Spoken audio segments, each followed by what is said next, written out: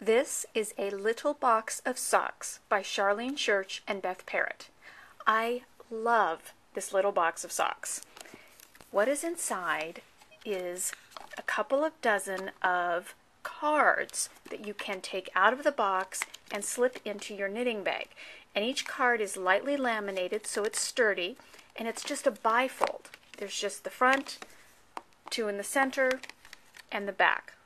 One of the reasons I love this little box of socks is it makes the point that they don't have to be complicated to be a whole lot of fun.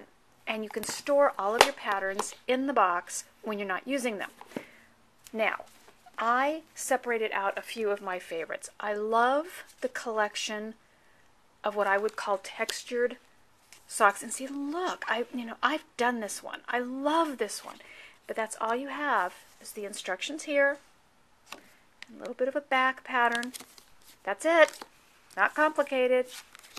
All on these wonderful cards. Basket weave, great for guys. Shadow rib. This one, bulky boot socks. Quick.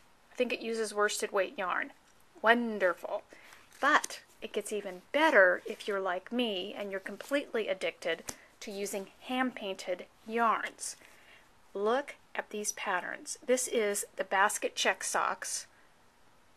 And the reason I like it is because the pattern breaks up my hand dyes. I don't end up, here's a chevron, I don't end up with just stripes of color. Here's a chevron, small wing sock where there's kind of a cable that breaks it up. This one, slip stitch cable sock. I've done these. Love this pattern. Completely breaks up the hand dye. Faceted rib socks, another one I've made. Love this one because it's little tiny changes in the stitches that make subtle rearrangements of the color. This one I haven't done yet, but I want to. It's one solid color and then a hand dyed is the second color. This one is fascinating. Again, I haven't made them, but I want to. They're the Scandinavian pattern socks. And what you do is you have two hand dyes, one lighter and one darker, and then do the two color work. So, for those of us sock knitting crazy people, the little box of socks.